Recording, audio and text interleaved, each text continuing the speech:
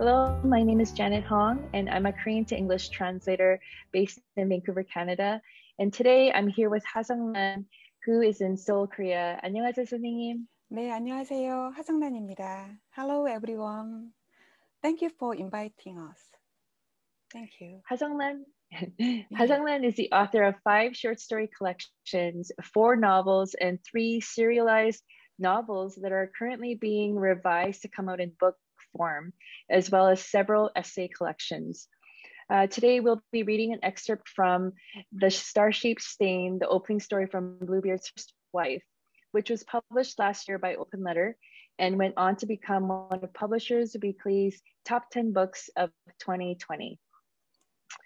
Before we start, I would like to mention that this story, sadly, is based on an actual fire that took place at a summer educational camp for young children in 1999, claiming the lives of 19 children and 4 adults. As a mother of 2 young children, I had a very difficult time translating this story. I cried while translating it, and though it's been fictionalized, I feel that the story is incredibly important and necessary. We'll now read from the section where those parents who had lost their children visit the site of the fire 1 year later. We'll alternate reading with Ha Seong-nan reading the Korean first and then me following in English. 흉물스러웠던 건물의 잔해는 이미 깨끗하게 치워진 후였다. 건물이 있던 자리에도 어느새 자풀이 무성했다. 건물 바로 앞에 있던 수영장은 채 메우지 못한 모양이었다. 수심이 깊은 쪽에 고인 빗물이 썩고 있었고 언제 죽었는지 흠씬 젖은 산비둘기 한 마리가 둥둥 떠 있었다. The wreckage had long been cleared away, and where the building once stood was now thick with weeds. The swimming pool had never been filled up. A dead pigeon floated in the fetid rainwater that had collected at the deep end. 바닷물이 빠지면서 누군가 띄워놓은 작은 배 한 척이 개펄 중앙에 박혀 있었다. 아이가 여름 캠프를 가던 전날 여자는 다 마신 음료수 페트병에 주둥이를 잘라내고 양쪽에 구멍을 뚫어 노끈을 달았다. 캠프 일정표에 적힌 대로라면 아이들은 페트병을 하나씩 메고 개펄에 들어가 조개나 게를 잡았을 것이다. 아이는 다 만든 페트병을 목에 걸고 공둥대면서 게를 가득 잡아오겠다고 좋아했었다. As the tide went out, it left behind a small boat stuck in the middle of the mud flat. The day before their daughter had left for summer camp, the woman had cut off the mouth of a plastic bottle and punched holes in its side, then threaded a cord through them and tied the ends together. If everything had gone according to plan, the children would have taken their plastic bottles and gone digging in the silt for clams and crabs. With the bottle hanging from her neck, her daughter had hopped up and down in excitement, saying she was going to fill it with crabs. 발화점이었던 비동 건물 204호가 있던 자리를 찾는 것은 쉽지 않았다. 몇 명의 남자들과 여자들이 어림짐작으로 자리를 짚어대면서 옥신각신했다. 돗자리를 깔고 간단하게 상이 차려졌다. 아이들의 사진을 일렬로 세워놓았다. 사진 앞에 미키마우스 봉제 인형과 모터 자동차 같은 아이들이 평소에 좋아하던 장난감이 놓였다. It was not easy to find where room 204 of Building B had been. Several parents moved from spot to spot, guessing and arguing over the correct location. A mat was rolled out on the ground, and a simple memorial table was set up. They lined up the frames in a row. Favorite toys like stuffed dolls and toy cars were placed before the children's pictures. 훈이 엄마가 냉방이 잘 된 버스 안에서 이미 차갑게 식은 양념통닭을 사진 앞에 펼쳐놓다가 맨바닥에 주저앉았다. 희미한 여자의 아이 사진 앞에 발효가 잘 된 찐빵 같은 국화다발을 놓아두던 남편이 정수리 위에 떠있는 태양을 노려보았다. 해를 가려줄 그늘 한 점 없었다. 눈물이 흐른 밤에 허연 소금 자국이 남았다. 갈라터진 입술에 눈물이 닿으면서 화닥거렸다. Hoon's mother placed a sweet and sour chicken, now cold from the air-conditioned bus, in front of her son's picture and sank to the ground. Before their daughter's blurry photo, the woman's husband placed a bouquet of white chrysanthemums, the ones that had reminded the girl of steamed buns, and glared up at the sun blazing above his head. The sky contained not even a speck of cloud. Tears left salt streaks on the woman's cheeks. Her cracked lips stung from the salt. 화재는 야영장 숙소 3동 가운데 가운데동인 B동 204호에서 시작되어 삽시간에 건물 한 동을 집어삼켰다. 그 시간 204호에는 오랜 시간의 여행 때문에 일찌감치 골아떨어진 아이들만 남아 있었다. 산이라 모기가 많았다. 선생은 방 한가운데 모기향을 피워두고 자리를 비웠다. 온갖 소문들이 떠다녔다.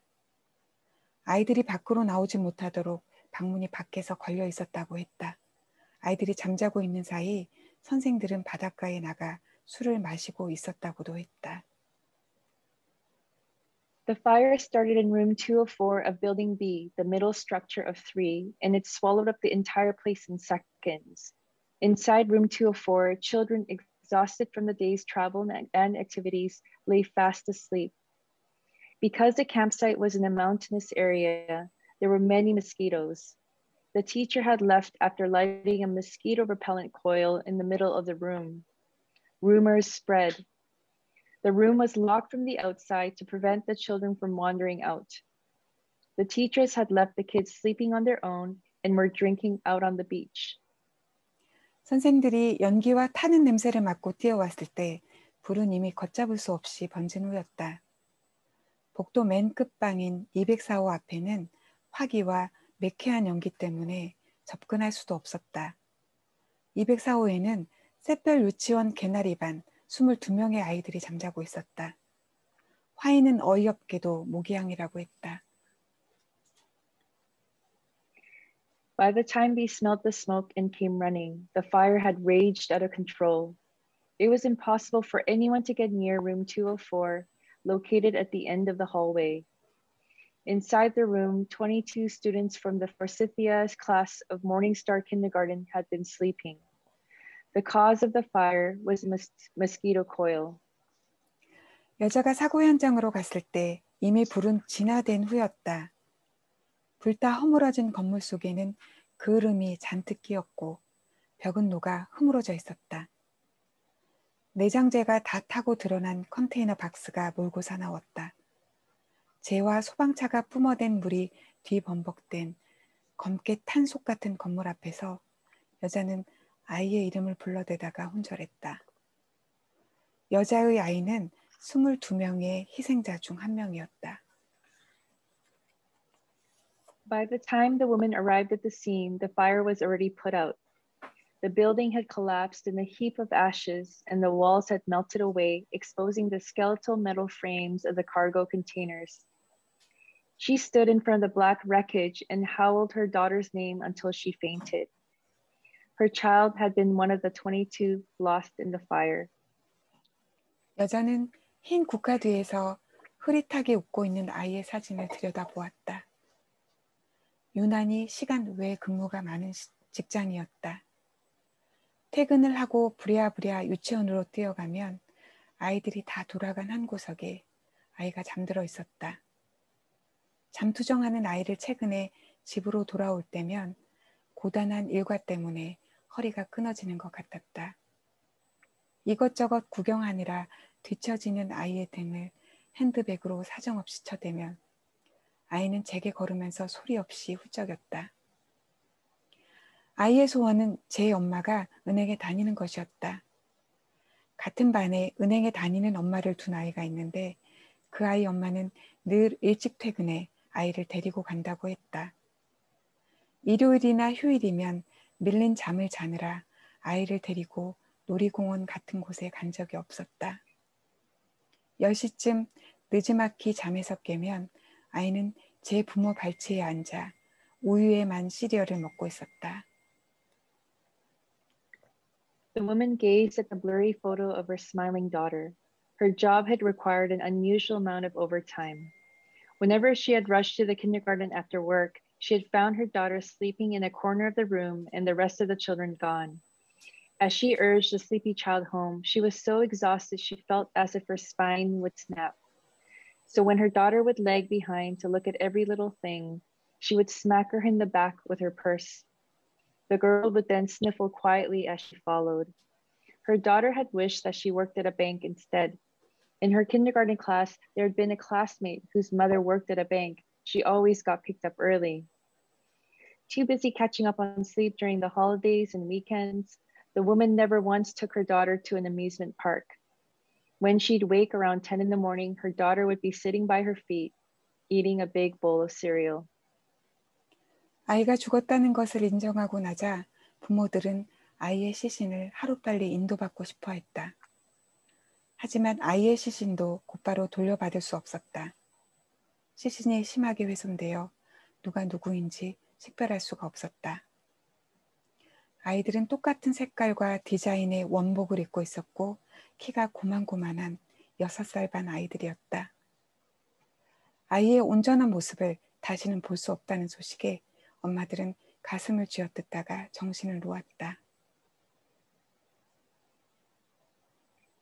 Once the parents were able to accept that their children were gone, they wanted to claim the bodies as quickly as possible. But it was nearly impossible to identify the bodies, which were burned beyond recognition. The 6-year-olds had been wearing identical outfits, and they had been more or less the same height. At the news that they would not be able to see their children's bodies intact again, the mothers beat their chests and swooned.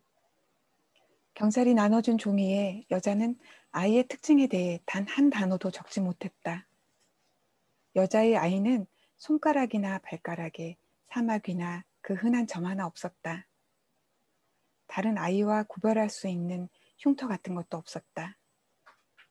출근 시간에 쫓겨 머리를 빗길 시간이 없다는 핑계로 항상 머리를 짧게 잘라 머리를 묶었던 머리 장식 같은 것도 있을 리 없었다. 충치 때문에 보철물을 해준 적도 없었다. 여자의 아이가 다른 아이들과 변별되는 그 어떤 실마리도 찾을 수 없었다. 여자의 아이는 정말 평범한 아이였다. 별로 주목을 받지 못했던 여자의 아이는 그 여름 연일 신문 1면을 장식했던 야영장 화재 사건의 희생자 중 한 명으로 특징 지어졌다. The woman wasn't able to write down a single distinguishing trait about her child on the form that the police distributed. The girl didn't have a wart or even a birthmark on her fingers or toes. She didn't have any scars either. Her hair had been kept short since there was never enough time to comb or style it in the morning. So of course there would be no special accessories in her hair that would help tell her apart from the other children. She never had cavities that would have required her to get fillings, and she didn't have braces. There wasn't a single clue the woman could think of that would distinguish her daughter from the rest of the children. The girl was truly ordinary in every way, but this girl who had never received much attention earned her greatest distinguishing trait that summer. She became one of the victims of the tragic fire that filled the front page of the newspaper for days. Thank you for joining us for this reading. I hope you'll pick up your copy of Bluebeard's First Wife and read the rest of the story, as well as the other incredible stories in the collection. Thank you again. 감사합니다, 선생님. 네, 진이 고생하셨어요. 감사합니다.